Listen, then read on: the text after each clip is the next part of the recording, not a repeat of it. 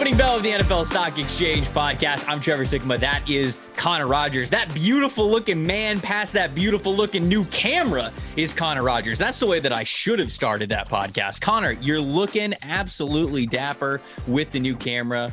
You stepping it up, man. Now I feel like I got to get a better camera because your camera's now better than mine. No, your camera's great, dude. Listen, only the best on the NFL Stock Exchange. That has been me and Trevor's motto since we started the show, before we started this show. Only the best. So we're slowly making tweaks, upgrades. Couple weeks for the draft. Can't wait to get it going, man. There are good vibes all around right now. It is a beautiful mock draft Monday here for you guys listening. Now, I realize that I said at the end of the Thursday guest mock draft episode that today we would be doing a live mock versus the Tailgate Boys. That is coming.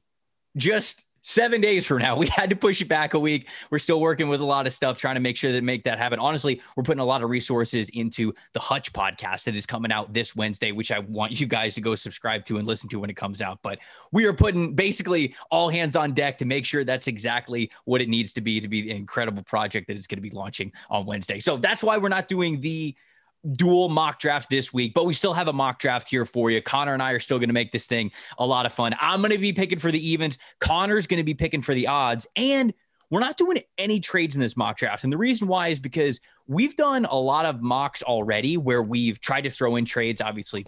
We've overtraded the first round. We have, and I think that we're to the point where, okay, it's draft month. There's 3 weeks until the 2022 NFL draft. If each team is picking at their spot, what are some realistic options? So we want to give you guys that full scope of who we think is going to be on the board, who teams might go with. So we're not doing trades in this mock draft.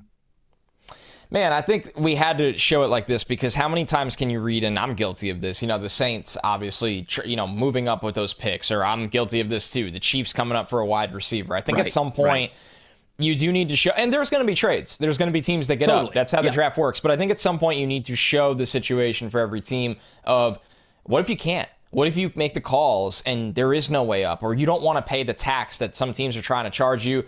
There might be spots where you had to try to work with a division rival, and that just doesn't work out in the NFL. So, Trevor, I think this is a good time for us to reset, look at how things can go with teams staying in their draft slot. And, of course, this draft, unlike the one we do next week against the Tailgate, obviously, where we're making the picks that we would, if you and I were in the GM chair working hand in hand, this once again will be what we think happens a couple weeks on that Thursday night in late April. Before we get into it, got to tell people about our new presenting sponsor, the folks over at Jock Market. It is such a cool combination of daily fantasy and then regular fantasy sports that you're used to. Their motto, stop betting, start trading. It's so cool. Buy and sell shares of players in real time for real money while games are happening. All shares have a guaranteed cash payout at the end of every night. It's, here's how I would put it.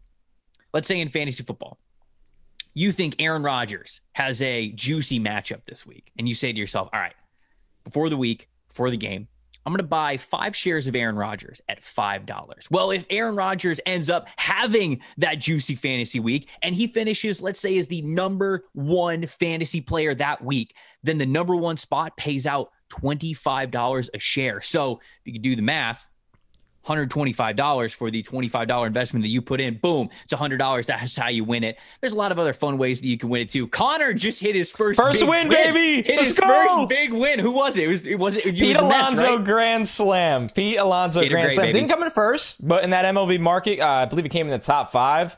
Had him, obviously well below that, 2 shares. Hey, every little bit helps, man. It's so out there in such a good way because it's a little bit more complex than daily fantasy, but in a way where you feel a little bit more rewarded. It's so fun, man. That first win felt so good, brother. It might take you a little bit of time to get used to it, but I promise you when you do, you're going to have a blast playing it. Deposit now. Use promo code PFF, and they will match up to 100% of up to $100 of whatever your first deposit is. Plus, you get a free PFF Edge subscription over at Jock Market. That's jockmkt.com/PFF. You got the MLB starting up. Obviously, the NHL, the NBA, they're all full swing as well. That's Jock Market, jockmkt.com/PFF. Let's get right to it. Let's get right into the mock draft here. Connor, you are picking for the odds, which means you have the floor with the Jacksonville Jaguars. Trevor, I really wanted to do, kind of what I do and shake things up a little bit here and do our, okay, what if Trayvon Walker really goes first? Then how does the rest of the draft fall? I'm not doing it. I'm still not there. Maybe we get there in 2 weeks, because obviously next week's mock draft will be what Trevor and I would do as GMs. I still think it's Aiden Hutchinson. I still think he's going to be the number 1 overall pick. It's Hutch week here at PFF. He has to go first overall. And when all is said and done, there's a reason why he's the big-time favorite to go first overall for Jacksonville, because we don't talk about it enough. We almost gloss over it. This gives them a guy that comes in and changes the identity of the team, gives Josh Allen help on that front four where you're going, okay, you can't just double team this guy all the time. For Aiden Hutchinson, you get a pass rusher to pair with Josh Allen that can really help this defense to start to impact some of the opposing quarterbacks that they face, because they have not been good enough at that. So that is why Aiden Hutchinson will be the number 1 overall pick in the NFL draft. A lot of options that the Detroit Lions can go with here at number 2. I'm sure they would absolutely love Hutchinson, but Hutchinson not available. I think when it's all said and done, he's not going to be available. Do they like Malik Willis, Connor? That is the big question, because I think they would take a guy like Trayvon Walker over Kyle Hamilton. Over KT? Okay. I mean, KT is definitely in there as well. I actually talked to a in the know Lions person who said that it could very well be Kayvon Thibodeau. He thinks they like Kayvon Thibodeau a lot. I think they'd take Trayvon Walker over Kyle Hamilton, but for this mock draft, I'll say what I think is going to happen, and I'll say what should happen. I'll have them taking Kayvon Thibodeau at number 2. I think that makes a lot of sense for them. And honestly, man, I think it makes the most sense. I get the Trayvon Walker appeal. I know that his ceiling is super high, but there is such a big gap between what you think he would be as the worthwhile number 2 overall pick and what he showed you on the field at Georgia. He's got a lot of ways to go. There's a lot of things that are in the way between him realizing that potential. Kayvon Thibodeau, it's not necessarily the case. He had an elite pass rushing grade this past year. So the guy's been fantastic all 3 years of his career when he has been healthy. I'm going to go Kayvon Thibodeau here at number 2 for the Lions. And I'm going to trust the in the know person that I spoke to last week.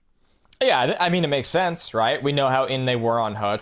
We know how much they need pass rush help. There's no secret there. They need help in a lot of areas, but that's got to be the number 1 area that they're looking to target, because the quarterback class does not really have a guy that anybody views as a top 2 overall pick in this draft. Maybe they surprise us in that route and go Malik Willis. I don't think it's going to happen.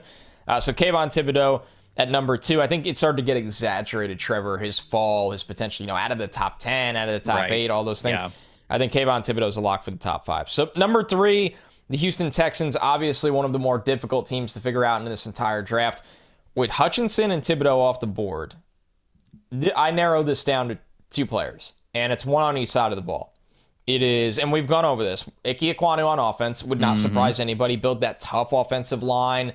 It doesn't matter that Laramie Tunsil's back. They still need more help on that offensive line. This was a team that could not run the football last year.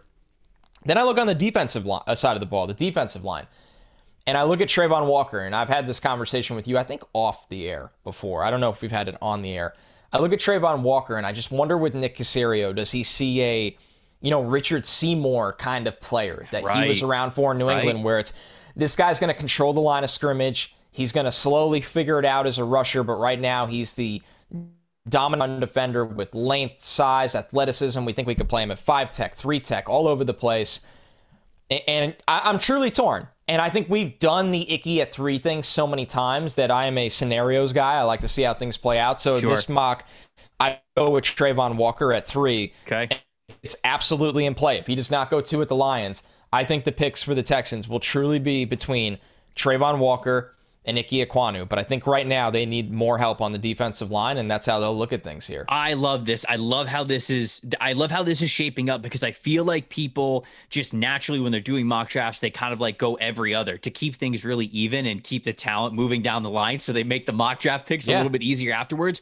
But every pick is every man for themselves, essentially. They're going to want the best player. And right now we have 3 edge rushers off the board in the first 3 picks. And this could happen. We just made the case for why in each situation, this is logical for each team. So I get it. Ike Ekwonu's awesome. Evan Neal is awesome. Charles Cross, same thing. Quarterbacks could go at this point. But Sauce Gardner, all of these guys, I think, are in the mix.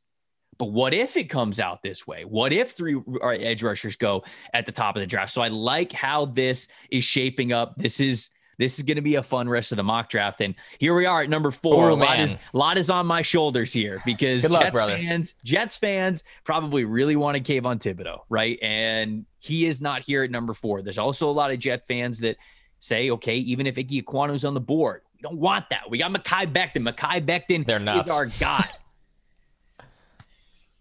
What we think should happen, or what we think is going to happen, Connor, am I crazy for wanting Sauce Gardner here? I feel like Sauce Gardner is where I'm leaning with this pick.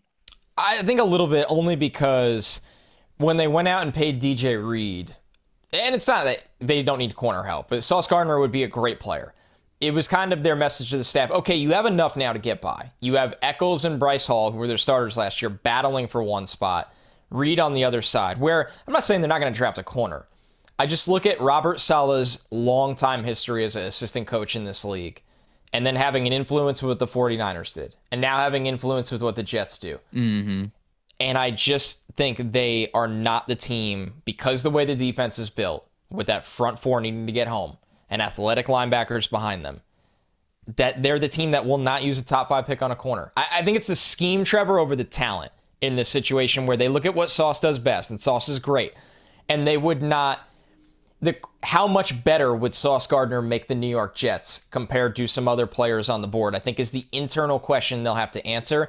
And knowing the team the way they do, I don't think they would take him at 4. And Robert Saleh did say, was it at the combine or with the owners' meetings, where he said him and Joe Douglas were gonna fight over D-line, O-line.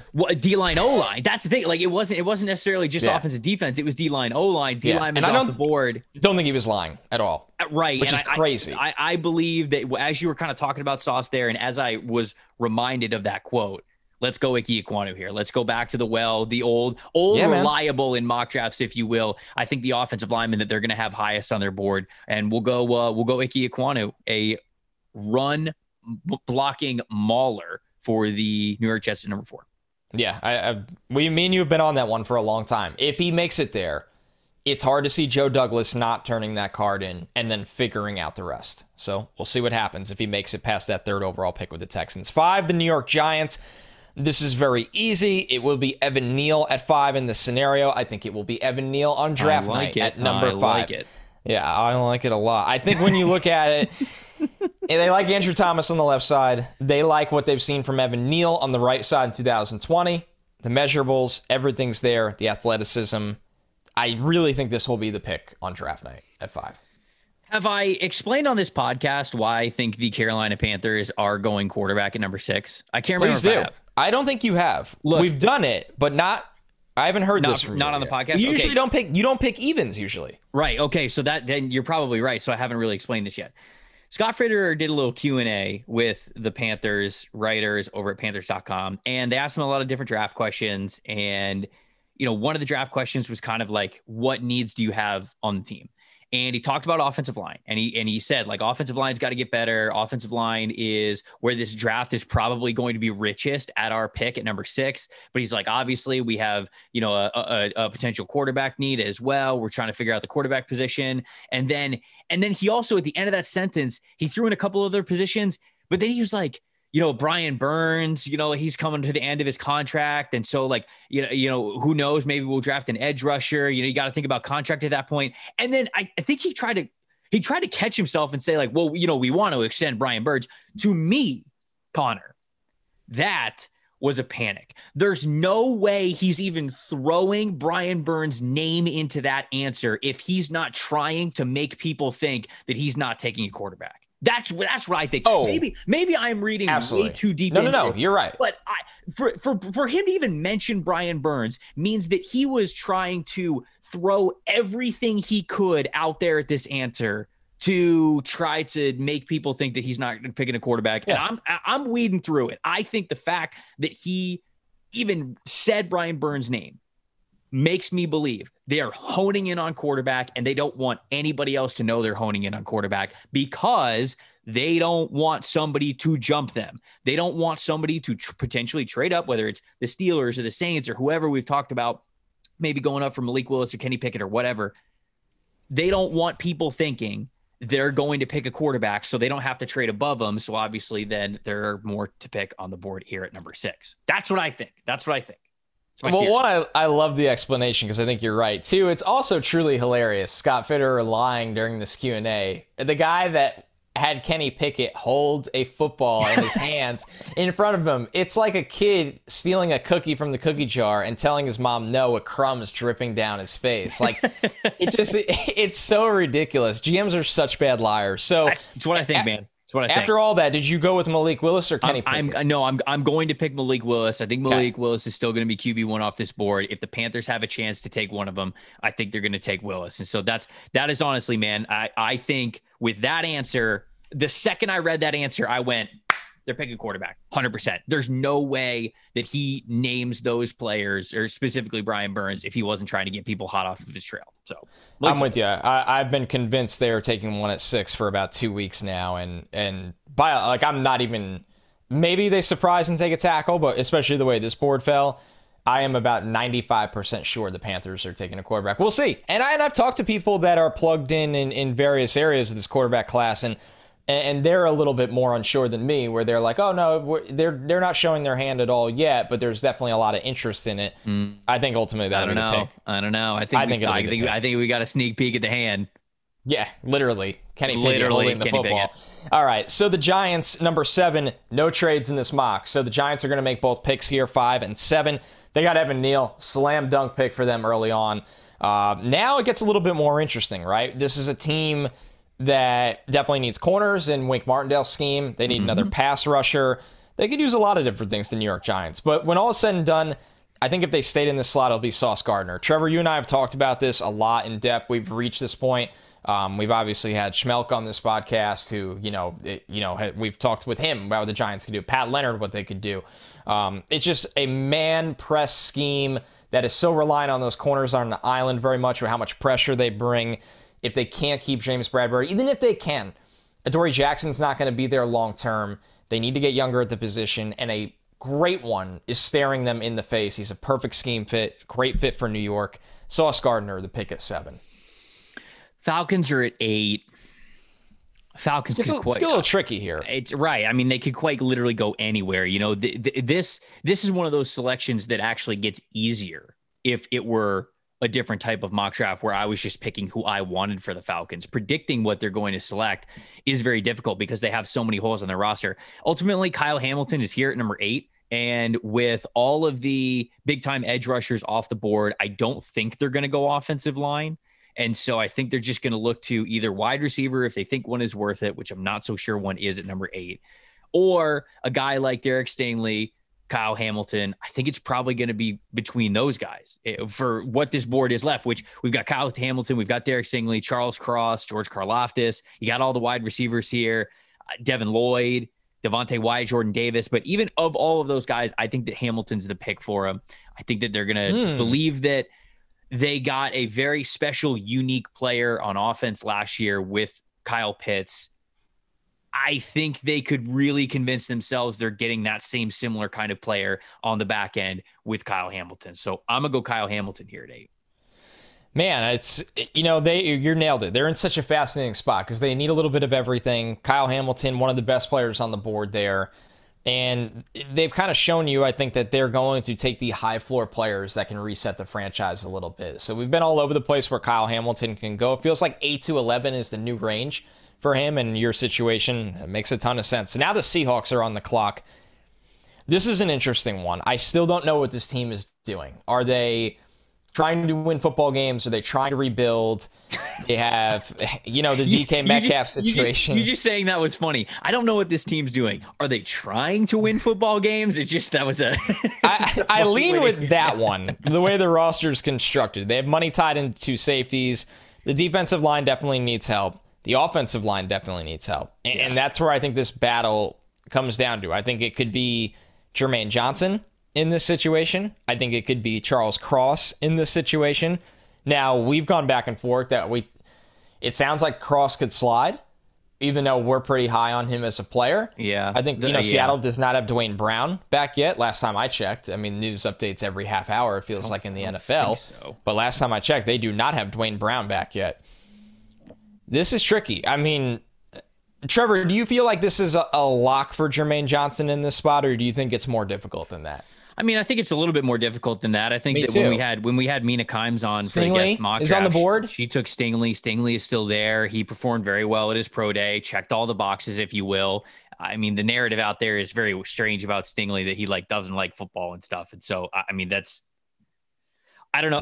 I don't know where we're getting that. We're at justification season at this point, where people are just grasping at straws to validate maybe having Sauce Gardner ahead of Stingley, or maybe even having Trent McDuffie above Stingley or something like that. Go watch the tape with Derek Stingley. I mean, with full context, he's simply one of the best players in this draft. So I think that he'd be in consideration here at number 9. You're right. It doesn't seem like Charles Cross is going as high as we believe that he's. I don't think he's going at 9. I don't think they're going to take Kenny Pickett here for a quarterback. No, I don't think that they would want to do that over even just having Drew Lock. I think I'm going to go Stingley, looking at their corner situation. All right. Now, I mean, I'm a huge fan of it. He's my CB1, so I'm totally. They need a corner. I don't think they're taking Cross or Pickett, so I'm ruling out quarterback and tackle needs. Yes, they have needs at edge, but they pick at 40 and 41. So is their thought process here, we can only get a corner like Stingley in this spot. But at edge, maybe we can get a Katie at 40 or 41. Or a player like that fits what they want to do. So I will go Stingley here. I think his stock is all over the place. But I think Seattle's a team that has shown you in the draft before, they are not afraid to swing for the fences on athleticism and for players that have some question marks. All right, I know who I'm picking here for the New York Jets. Made it a little easy for you. But don't we are up to number 10. This is crazy. Who do you think I'm taking? I think you're taking Jermaine Johnson, but it wouldn't shock me if you took a Drake London in this spot either. I'm taking Jameson Williams. Whoa, all right. For the New York Jets at number 10. We know how much they coveted the speed of Tyreek Hill, how much they wanted to make it happen. And of course, drafting Jameson Williams isn't something as simple as, oh, we missed out on Tyreek Hill, we got Jameson Williams. Yeah. But the speed profile is totally there with them. And I really do think that they want that. They covet that. That is what they want on the team. So I'm actually going to have them at number 10 getting a speed profile that they maybe believe they can't get later in the draft. Because if they look, if they want a Drake London, you could maybe convince yourself that you could get a George Pickens in the early second round, right? And there's a couple players. That's kind of the same profile, right? If you want a Garrett Wilson or a Chris Olave, Sky Moore, right? Jahan Dotson, those guys might be available at the back end of the second round. I don't think you're getting a speed profile type player like Jameson Williams. And on the flip side, to bring it to the Jermaine Johnson pick, which would also obviously be a slam dunk pick for them. I love Jermaine Johnson. There might be some damn good edge rushers at the top of the second round, Connor. Or there might be some damn good edge rushers that you can trade back up from the second round into the first round, which they have the ammunition to do. But there might only be one player of Jameson Williams' caliber and style and ability in this draft. So I'm going to have him going at number 10. Did you see... By the way, I love Jameson Williams, and they need a deep threat for Zach Wilson, who loves to throw the ball down the field. So if anyone thinks you're crazy for that pick, I don't think it's out of bounds entirely. Now, did you see Jermaine Johnson's tweet that said, I don't need to talk, my tape does that and will continue to, whoever drafts me, let's ball. Now, whatever, right? Great. Cool tweet, don't care. His location was on, and it said Florham Park, New Jersey. Nobody is in Florham Park, New Jersey, especially in draft prospect, unless they are visiting the New York Jets. So I found it really funny. And nobody had been on it that he was visiting the New York Jets. So I found that really interesting. Look at you. Look at investigative social media journalist Connor. Jets Twitter would never let that by me. It's in my ads. There's 30 seconds that it happens. So a real shout out and credit to them. All right, keeping the board moving. We have Washington on the clock at 11. Your pick at 10. Made this pretty easy for me. It's going to be Drake London here. I think I like the way he is a complement to Terry McLaurin. You have made the trade for Carson Wentz. There has to be a part of you that goes, I want to prove the internet wrong and be right. Carson Wentz can get back to what he once was, can be a good player for us, and we are going to surround him with the necessary talent to get him back to that form. So Washington getting a above-the-rim wide receiver to pair with Scary Terry, and I think that would do wonders for them. Okay, Minnesota Vikings up at number 12. I am convincing myself that because we had Arif Hassan on for the guest mock draft, and he, if he were the GM, he selected Tyler Linderbaum, who he recognized is his position, interior offensive line. It's much lower on the positional value chart, but he was getting a guy that is just going to be good for them, that they're going to be able to plug in, that they like. I don't think that happens on draft night, but that the guest mock draft wasn't a predictive mock, so I'm not holding this against Arif or anything. I'm convincing myself that Kwesi Adofo-Mensah, the general manager, and Kevin O'Connell, they're going to make a high positional value pick here at number 12. I think it's either going to be a corner if Sauce or Stingley gets them at number 12, or I think it might be an edge rusher. I really do. I know they signed Zadarius Smith. I know they signed, they still have Danielle Hunter, but I think it's going to be one of those like high value positions. That's no. I don't know why. It's just kind of in my gut. I don't think they're going to go elsewhere with it. And when I look at edge rusher, George Karlaftis is still there. Jermaine Johnson is still there. Oh, yeah. I think it would be one of those guys. Maybe even they pick a Jordan Davis. Now that I'm saying it out loud. I think you're onto something there. Dalvin Tomlinson, Armon Watts, Harrison Phillips. That's their D-line right there. Maybe I'm going against myself a little bit and I'm Dirty talking Harry, myself out of it. Harrison Phillips. Great nickname. Oh, Dirty Harry. Oh, great shirt, Trevor. I did not see that till you leaned back for the first time on the show. The Devil Race shirt. Look at that, people. You gotta loosen up. You gotta loosen up the shot if you're gonna bring that kind of t-shirt game. Jesus.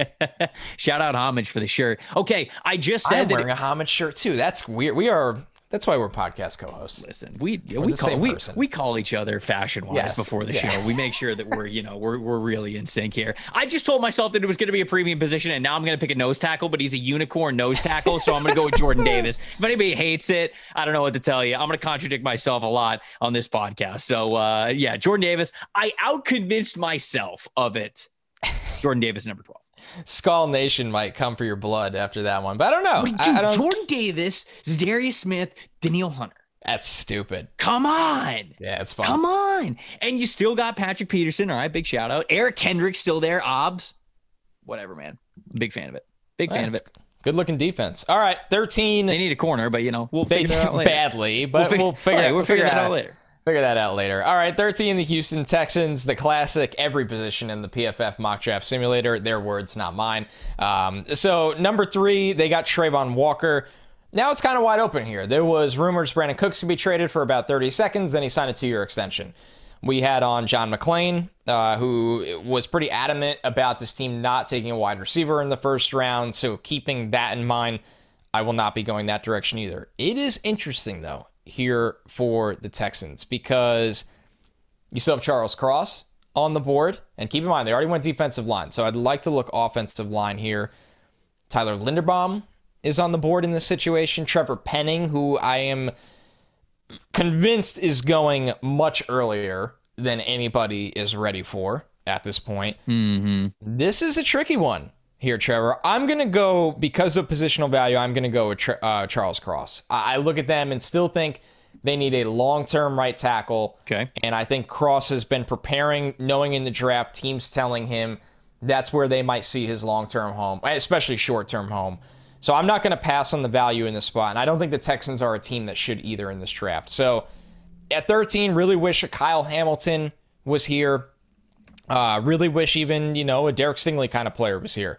But in this spot, it'll be Charles Cross. And you have a lot of teams coming up soon that would have loved to have him in the middle of this round. Man, the Houston Texans coming away with Trayvon Walker and Charles Cross. It's great. It's great. It's how you rebuild the ground floor. That's what you do. SEC, baby. The Baltimore Ravens at number 14. We had Jeff Zaribik on for our guest mock draft series, and he made a very compelling case that if Jermaine Johnson is on the board, this is absolutely the pick for him. Guess what? Jermaine Johnson is on the board, and I think this is going to be the pick for him. Jeff did a great job outlining exactly what type of edge rusher they're going to need. They like Odafe on one side, but bringing back Michael Pierce. Now they brought back Calais Campbell on a 2-year deal as well. Certainly, I think that they need cornerback help, but a lot of what Jeff was saying is that the Ravens were just straight up unlucky last year, with a lot of their injuries. And I think that goes into it, and people forget a lot of that. And they need to add newer bodies. I don't think there's any doubt about that, but they're certainly hoping that their secondary much more healthy this year can hold up a lot better. And what they really need is a Jermaine Johnson type of player. If he's available, guess what? He is here in this mock draft. So I'm going to go Jermaine Johnson at 14.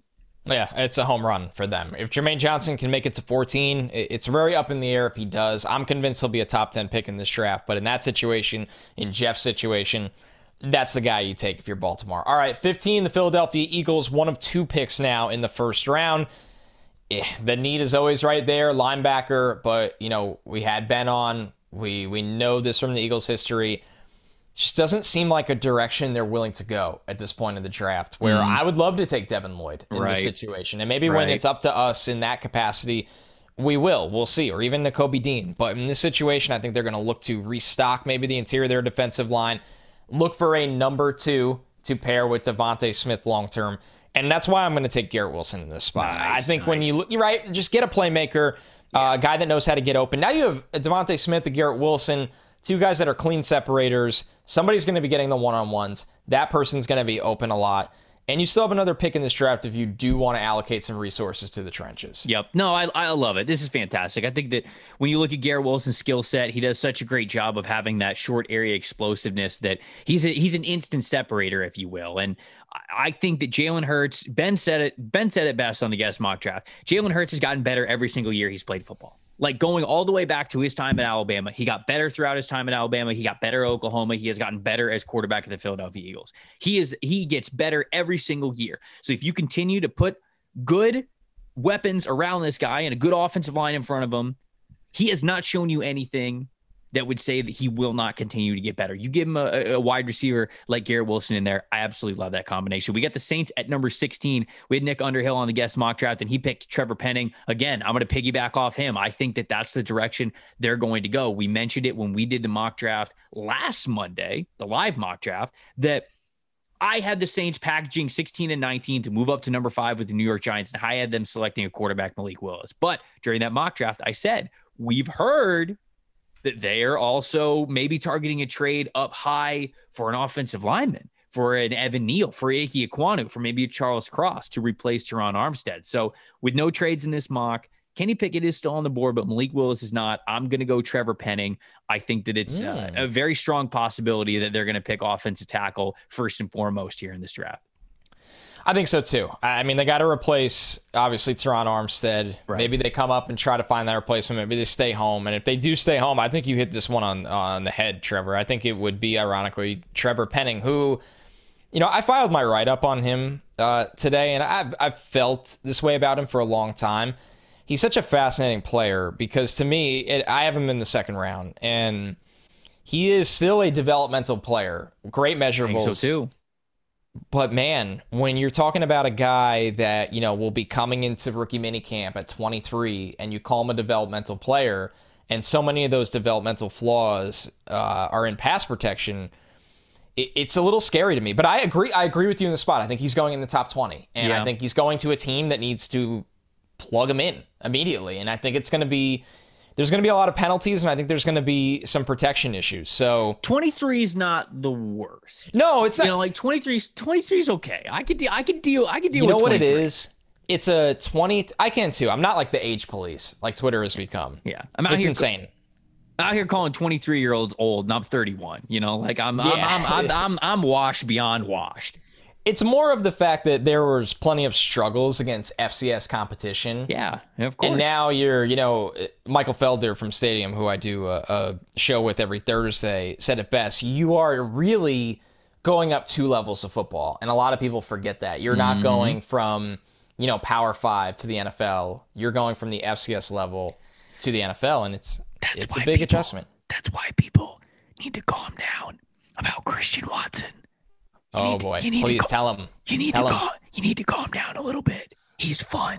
Don't make him anything he's not. I don't know why I'm whispering, because it's a podcast, and the point is everyone ruins all the fun second-round players. So obviously, like I wrote an article, and I could talk about Christian Watson because I assume we're probably not going to pick Christian Watson here in this first round. But I wrote an article when Christian Watson had his insane combine performance athletically, and I was like, I think he's pretty much. I said I think he's a lock for the top 50, but I got some pushback from people who were like, what do you mean top 50? Like, he's a lock for the first round. And I'm like, I'd be easy on that. Top of the second round, you can understand because this dude is a rare athlete. I mean, for him to be 6'4", 210 pounds, for him to have the explosive numbers, the agility numbers, the 40-yard dash that he did, you take a chance on that guy. Absolutely 100%. But for him to be a first-round pick, kind of a guy where you come in and you play right away and you're able to start, like you mentioned, when you go FCS to the NFL, that's like taking 2 jumps up. And I think his ball skills needed work at the FCS level.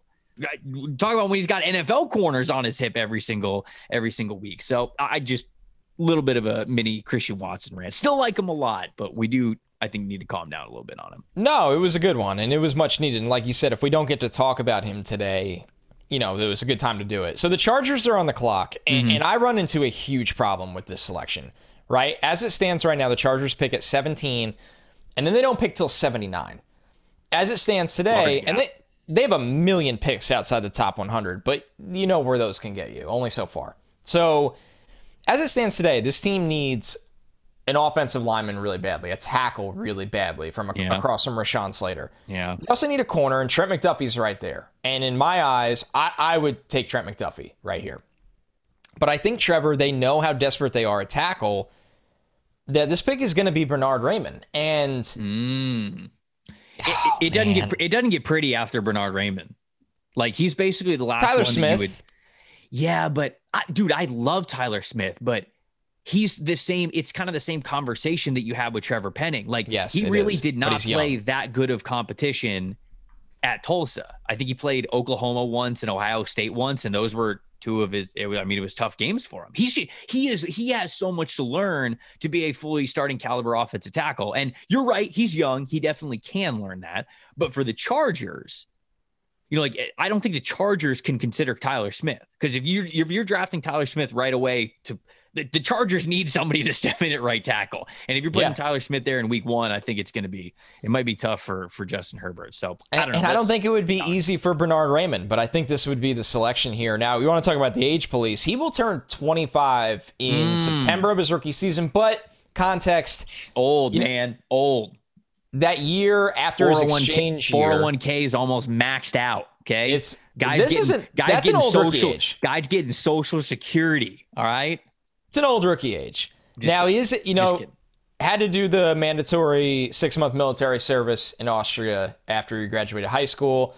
So he was basically away from football for a year, then came back, went to Central Michigan as a tight end for 2 years, then made the move to tackle, gained all that weight. He's done a lot better than pretty much anybody would, considering that situation. So, man, this is a good exercise to show people.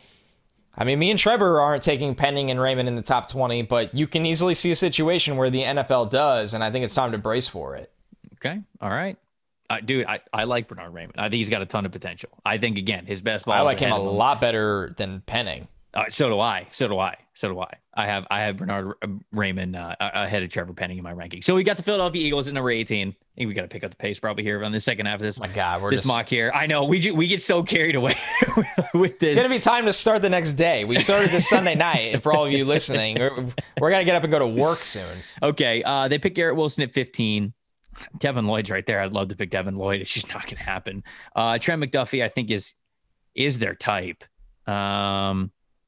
Devontae Wyatt, though. That's the one, right? I think that's got to be the pick, right? Because Solak was on here and he was talking about how Javon Hargrave and Fletcher Cox getting up there a little bit in age, and I think neither of them are under contract after 2023. Is that what he said? I don't want to be spreading lies. Maybe you could fact check me on there, Connor. But I love Devontae Wyatt for them anyways. I think it's a really solid selection because they almost didn't have Fletcher Cox coming back. They had to redo the contract just to get him to come back. And you ask people and they'll say, yeah, it's not like Fletcher Cox is trash, but he's not what he was. You get a pretty easy transition if you bring a guy like Devontae Wyatt in there, playing next to 2 really great guys on the interior, let him be a rotation player, let him come in and learn his first year in the NFL, contribute a little bit, but then really hit the ground running year 2, year 3, year 4, that rookie contract. I think Devontae Wyatt would be a very good pick for them here at 18. All right, 19, the Saints back on the clock. Them and the Eagles just going back and forth here. All right, so they were not able to get Garrett Wilson because he went 15 to the Eagles. So in this situation, they got their tackle. They took Trevor Penning at 16. At 19 here, it's going to be Chris Olave. I think he's the kind of receiver they like that fits. Smooth mover, smooth operator, can win vertically, can win intermediate routes. Not a ton after the catch with Chris Olave, but he's got a lot of juice, and he's somebody that'll come into that offense and get open for Jameis. And really, they'll be able to scheme targets very easily to him in that 8 to 15-yard area earlier on. Take some vertical shots as well, which we know is such a huge need across from Michael Thomas. So Chris Olave, a little bit of run of wide receivers here now. We still have Treylon Burks on the board, but this wide receiver run definitely took off in the top 20 picks. Pittsburgh Steelers up at 20. They could go offensive line, but I don't love the way that offensive line kind of fell to them. Kenny Pickett is still on the board, and I think that he would be the selection if the board fell this way. If they're not moving, if Malik Willis is off the board, they're staying at 20 and Pickett's available for them. I think they're taking Kenny Pickett. So I don't think we need to explain too many more words than that. Pittsburgh Steelers need a quarterback badly. Pickett's still here. You got the Pittsburgh connection with him playing college ball right in Pittsburgh. So I think this ends up happening here if the board fell this way. All right. So the Steelers get what they hope is their quarterback of the future. New England is on the clock at 21. We've had Kaiir Elam go here a lot. We've had wide receivers go here before. I did see Mike Giardi from NFL Network, who obviously knows the team very well, point out today, that they could very well go with a big-bodied player here. He brought up Penning and Raymond, who are gone in this mock draft. But when you look at New England, they are an interesting team on the offensive line. They could absolutely draft one of the guards early, play him at right guard with that spot being open. So I'm going to look at that situation that he brought up, and I'm going to go with Zion Johnson in this spot. I think that would be... Now, I know Zion's played on the left side, so you'd have to be comfortable with that transition there. But New England, they are a team that always prioritizes the trenches. They need a lot quietly, and they really need a number one corner, but I don't know if they'll value a guy like Elam in the top 25 picks in this scenario. Maybe they can come back up on day 2 instead and get him if he makes it there. So we'll go Zion Johnson with the 21st overall pick. And that hurts a team like Arizona or Dallas at 23 and 24. Yeah, definitely hurts them, who would love to get their hands on Zion Johnson, no doubt about it. But before then, we got the Packers at 22. George Karlaftis is still on the board, and I really think that George Karlaftis would be a great pick for him. And I think this is realistic. For as much as we did some mocks earlier in the draft process where we had Karlaftis going in the top 10, top 12, those days are over. Yeah, it just does not feel like that is going to be the case anymore. So I think he's a back half of the first round kind of a player. Getting a unique skill set kind of defensive lineman who could play a little inside out for you, rush from a 2-point and a 3-point stance. I like George Karlaftis. He's got a little extra meat on the bone, if you will. And I think the Packers are really going to like that in a guy that allows them to stay very versatile on the defensive line. So it's not the most dire need because they still have Preston Smith. They still have Rashawn Gary, but they lose to Darius Smith. They'd love to have that rotation still really great. And then, obviously be able to get creative on, long distances of third down and obvious passing situations. So I'm going to go Karlaftis. I think if he's here at 22, it'd be hard for the Packers not to pick him. All right, Arizona, I'm going to go with Kenyon Green. I know they have made moves on the offensive line. I don't think it looks like a good unit right now in the interior. We know how loud Kyler Murray has been overall. I think they know that they need to build the right infrastructure going forward, and they've done a good job on that offense overall, but it still needs to get a little better. You have Dallas picking right behind you. I think Dallas would be in the market for a player like Kenyon Green, so this really hurts them. So Arizona capitalizing on the first round of this offensive line class, not waiting around for a unit that it needs to get a lot better in that division. Wait, who'd you pick? I just missed it. I'm out here doing research for the Cowboys. Well, you don't have Kenyon Green on the board anymore, so good luck. Well, that doesn't help me. Thank you for making my life more difficult at 24. Cowboys. Are you gonna dare do a Treylon Burks here? I mean, the answer is maybe. I'm gonna talk about my feelings over the next 60 seconds. Could go with a guy like Devin Lloyd. I know they still have Leighton Vander Esch, but Travis Jones, Jalen Smith gone. You want to use Micah Parsons as more of like a chess piece than anything else. I think Devin Lloyd gives you a lot of flexibility to be able to do that. They'd love to go offensive line, but you just took the last good, even interior offensive lineman that I would have taken at this point. I don't think they're going to be in on Tyler Linderbaum, so I don't think that's going to happen. Travis Jones could be interesting, but is Travis Jones enough flash for Jerry to take at 24? No, he's not. You know who is? Treylon Burks, baby. We're going Treylon Burks at 24. I really do think that this is going to be tempting for the Cowboys in all seriousness. Yeah. Oh, come on, man. Arkansas boy right there. The Arkansas connection. It's right there. It's right there for the taking. Brace yourself for that one. 25, the Bills. I love where this draft went for the Bills. It's Trent McDuffie here. What? Slam dunk. So good. Slam dunk, Bills fans. Man. A great cornerback prospect in this draft. A scheme fit. He fits that culture they've built up there, that I am all ball, win now, I can play now, I can contribute now. I love to come down the alley and tackle. Trent McDuffie is the perfect fit in Buffalo. I love that. I really do. I was like sitting here, fingers crossed, like fall McDuffie, fall. Evil, but necessary. That is a really great pick for them. Okay, Tennessee Titans. Tennessee Titans is a landing spot where I think we could see Tyler Smith go, because I think he's their type. Would they pick him this high? I think he's going in the first round, dude. If you think so, then this is definitely a landing spot. So he's top of the clubhouse right now. Is there an edge rusher here that I'm not thinking about? Because they could also go edge. You'd have to stash Ojabo. Yeah, Ojabo at 26. Which I don't hate. Boye Mafe could go in the first round easily. No. I don't disagree with you there. Would Tennessee do that? Because they've already got Harold Landry. Are they going to have like lighter speed guys on both sides of the ball? Because don't they have Dupree too? They still have Dupree, right? Dupree, I think, has a year left. I know he's not there that long. And he's just not an effective pass rusher. Which is why I think it'll be on the board for them. But would they pick him off here? Oh, so Bud has more money due than I thought. Yeah, it's a solid contract, my guy. Good job, Bud's agent. Man, I might be able to dance my way into 3 sacks for that kind of cash. Just kidding. I'd die on the field. Bud's agent. All right, Ojabo or Tyler Smith. That's what it's coming down to here. All right, hey, look, if you think Tyler Smith's going first round, this is a spot to do it. So let's make it happen. He's like, get him off the board before the Bucks pick. That's what he's thinking. That's the thing. I'm just kidding. It's a sleeper pick, though. I would love Tyler Smith at 27. I would. Well, I don't know if I want to use the word love. It would be a good pick for them to take Tyler Smith and kick him inside and let him shine. Put him next to Ryan Jensen and Tristan Wirfs. Are you kidding me?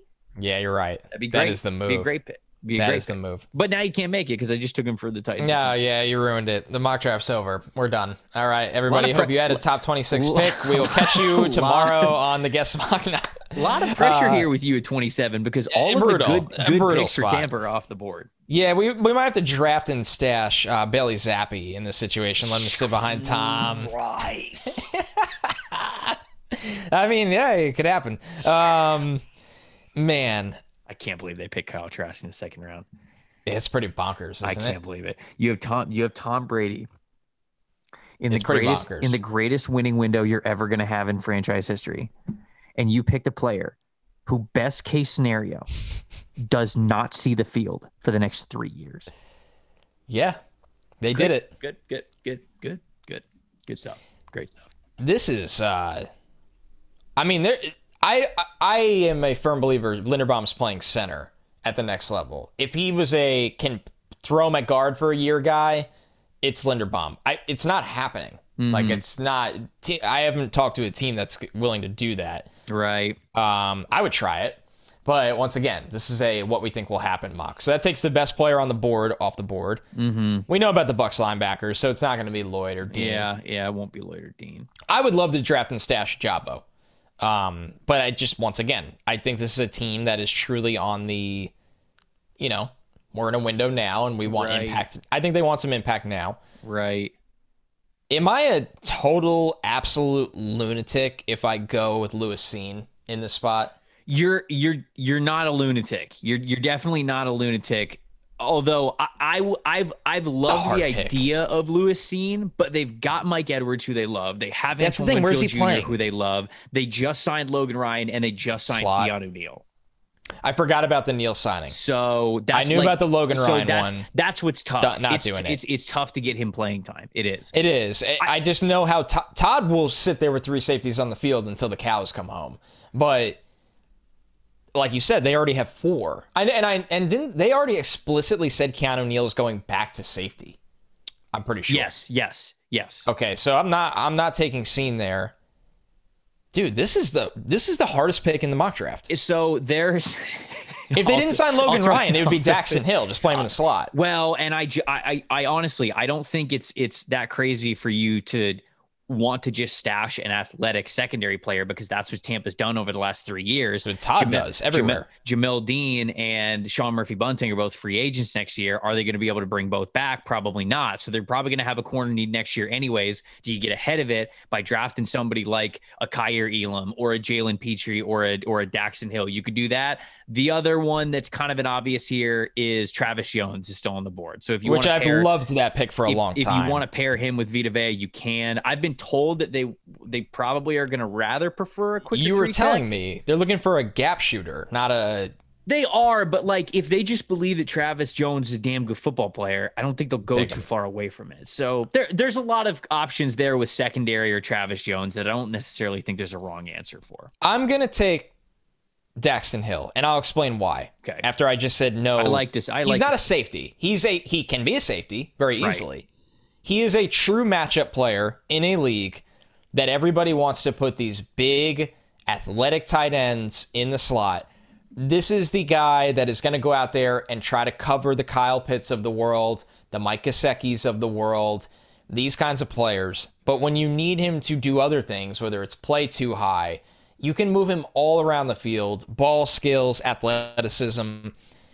That's the kind of safeties that Todd Bowles loves. And I just think that he's the easiest player to find a home for this year, and then his long-term home is so projectable. With any of those guys, they lose in the secondary to free agency. Dude, that would have been. I like the pick. I really do. And you explained it very well there. That would have been my pick for the Packers at 28. I would have taken Daxton Hill. Sorry, they would have just wanted athleticism there. I don't think they'd pick Tyler Linderbaum. I don't think that they would. I don't think so either. They've already got George Karlaftis. They draft really big offensive linemen, don't they? They do. And then Linderbaum. I know they took Josh Myers last year, too. Lewis Cine?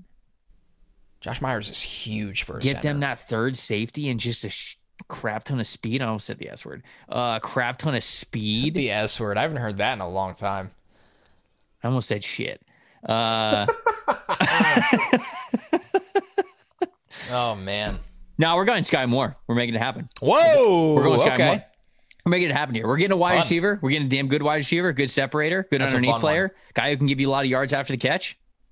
That's a fun one. I'm making Sky Moore happen. All right, so the Chiefs' wide receiver potential got a little thinner now. And everybody's going to just, kill me if I don't take Christian Watson in this spot.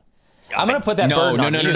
No, don't. You're not. I'm not. Okay. I'm not doing it. I'm not doing it. All right. I'm going to put that burden. Okay. All right. We're in a You're going to pick Ojabo. You're going to cop out and pick Ojabo. I am going to cop out and pick Ojabo. Actually, I'm not there yet. Hold on. I'm not there yet. Okay. No, this pick is easier. Than I thought. Okay. What is it? I think. All right. Maybe not. Oh, now it's not as easy as he once thought. They're good at safety.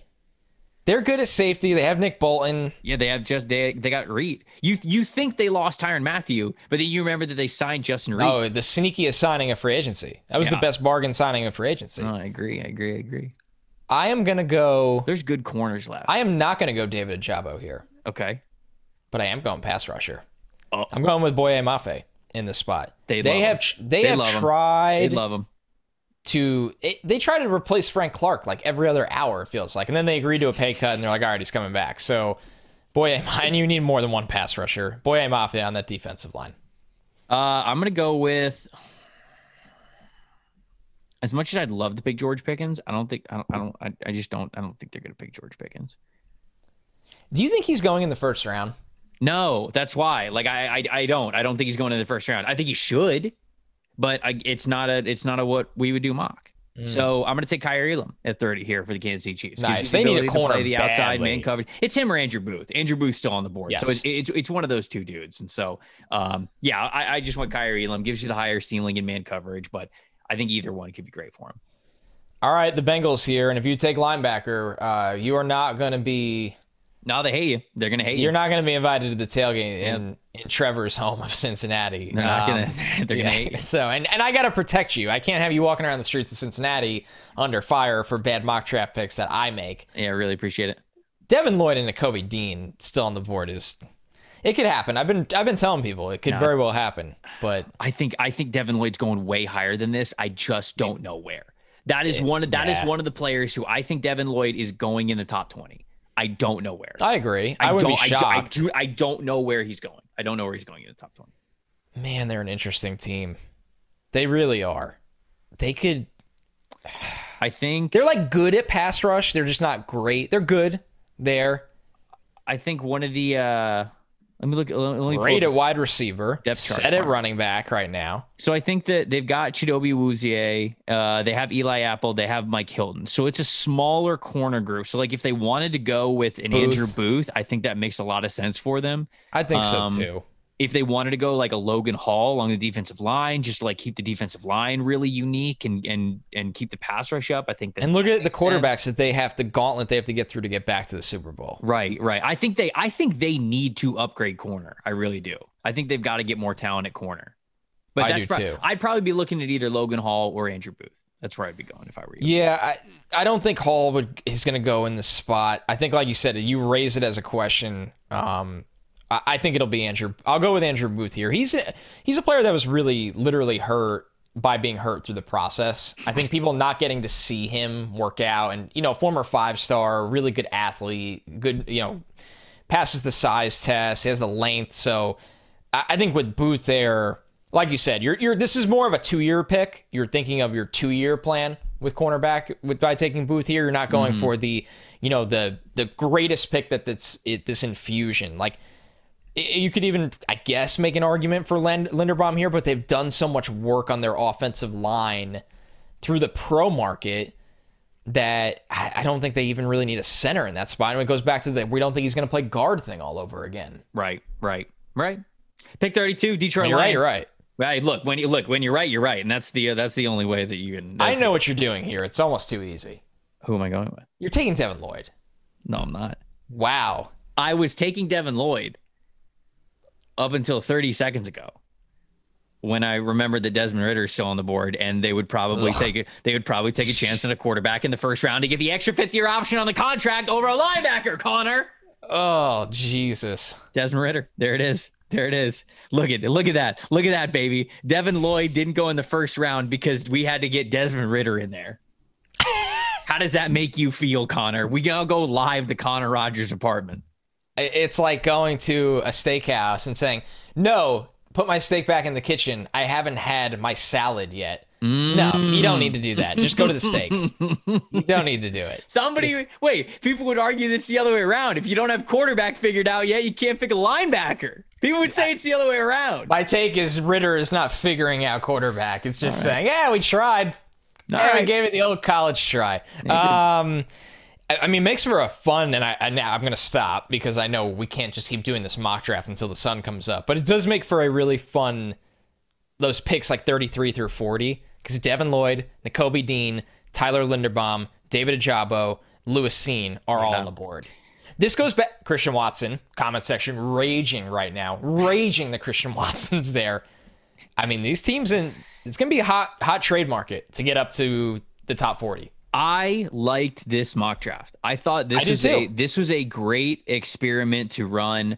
I'm really curious what you guys thought of these picks. First comment, hated it. Well, I mean, like, obviously, of course. Look, dude, when this show drops at midnight, I'm going to be the first comment, and I'm just going to say hated it. Like, that's it. I'll follow up. Or just do just a PFF sucks from like a bot account with like 8 numbers in their username, which is always a classic. But I enjoyed this mock draft because it was different. We had the 3 edge rushers go 1, 2, 3, Jacksonville, Detroit, and then Houston, Aiden Hutchinson, Kayvon Thibodeau, and Trayvon Walker. We have Malik Willis going 6, which we talked about why I think a quarterback is going 6 there. Jamison Williams at 10. I think that shook things up a little bit. Vikings going Jordan Davis. I mean, and then like you mentioned, man, the 20 to 32, I thought were some really interesting spots that it got hard. It got really a lot better. It does. We're honing in on the players that we really like in this class and that we're confident are going to go high. And then there's a lot of, I would say there's probably 30 players that are in this toss up between late first, early second round. So it's just a lot of guys to choose from. That's where it gets so tricky is you have this, it's really easy, right? Like 1 through 5 was really easy. Hutch, Thibodeau, we know Walker's going in there, Ekwonu and Neal. Then you have the variable quarterback, but then you still have the Sauce, Kyle Hamilton, Stingley, couple top flight wide receivers with Jordan Davis and Jermaine Johnson. Like that's really easy. You're just finding places. You're throwing where those guys are going. Then it just goes into like a vast, vast group of players that in terms of grades are going to be pretty close throughout. Right. And that's where it got very us diving into, I think this team needs this. I think this team likes this. I think this team doesn't draft offensive linemen that play under 300 pounds. I think this team doesn't want a wide receiver that's small. You start to go into all the team thresholds, and that's what makes the mock draft exercise, no matter how, I mean, you and I have done this so many Sunday nights at this point, and yet we are still getting different results. Yep. So we are, 2.5 weeks away from the actual draft. No, it's good. It's getting to crunch time, and we're obviously having a good time doing these simulations, trying to figure out what works and what doesn't. I like the fact that we didn't do trades in this one, because even though we know trades are going to happen, statistics show that just over 5 day one trades happen. So there's a good chance that we're getting anywhere from 4 to 6 trades in the first round. The numbers are most of the time it doesn't happen. So I think that it was great to show what teams might be thinking if they happen to be picking here, if they happen to not be moving up or down. And so we could find candidates where it's like, okay, this team's probably going to move up. This team's probably going to move back. But what if it doesn't? Deals fall through all the time for a lot of different reasons. So I also enjoyed that part of it. We've done a lot of mocks with trades. And so I liked taking trades out of this one, updating the team needs and the prospect profiles a little bit with what we've been hearing over the last couple of weeks since we've done a mock draft with no trades, and seeing how it fell, because this was a different mock draft than anything we've ever done. Yeah, it was. I think, you know what, my takeaways right now that we're looking at it from, the wide lens, stepping back afar, it's fascinating how hard it is to find Tyler Linderbaum a home, a player that is a top 10 player for me, a great player.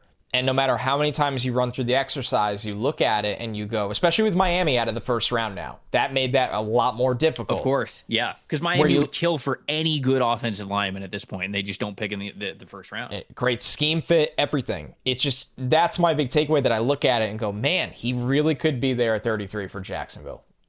Cool. Yeah, no, he could. Hot sauce. He could be one of many really great players that are still going to be sitting there at the beginning of day 2. It's always one of the funnest parts of the draft. Hopefully you guys enjoyed that. Let us know in the comment section. All jokes aside, let us know if you loved it, hated it, what picks that you thought should have gone where, if you like certain team combinations that Connor and I were able to give there. Tomorrow, we are continuing the guest mock draft series, and we are rounding out the top 20 with 4 fantastic guests. We're then going to be into the 20s, almost into the 30s, and you guys know what that means. That means that draft weekend is almost here. Thanks so much for listening to the NFL Stock Exchange. We'll see you guys tomorrow.